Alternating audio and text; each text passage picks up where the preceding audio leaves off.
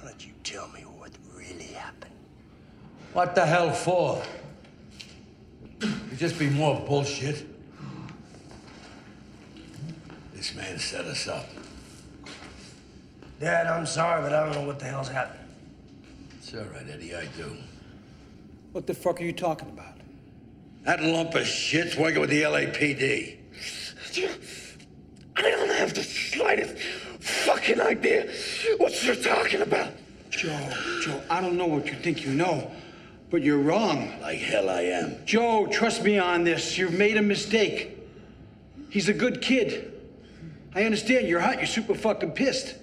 We're all real emotional, but you're barking up the wrong tree. I know this man, he wouldn't do that. You don't know jack shit. I do. The cocksucker tipped off the cops, and a Mr. Brown and Mr. Blue killed. Mr. Blue is dead? Dead as Dillinger. How do you know all this? It was the only one I wasn't 100% on. I should have my fucking head examined going ahead when I wasn't 100%. That's your proof? You don't need proof when you have instinct. I ignored it before, but no more. You lost your fucking mind. Joe, you're making a terrible mistake I'm not gonna let you make. Come on, guys. Nobody wants this. We're supposed to be fucking professionals. Larry, look. It's been quite a long time. A lot of jobs. There's no need for this, man.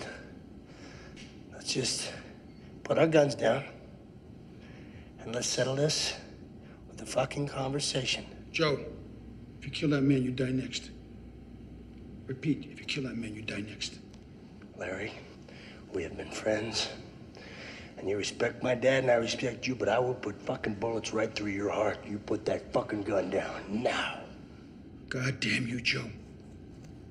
Don't make me do this. Larry, stop pointing that fucking gun at my dad!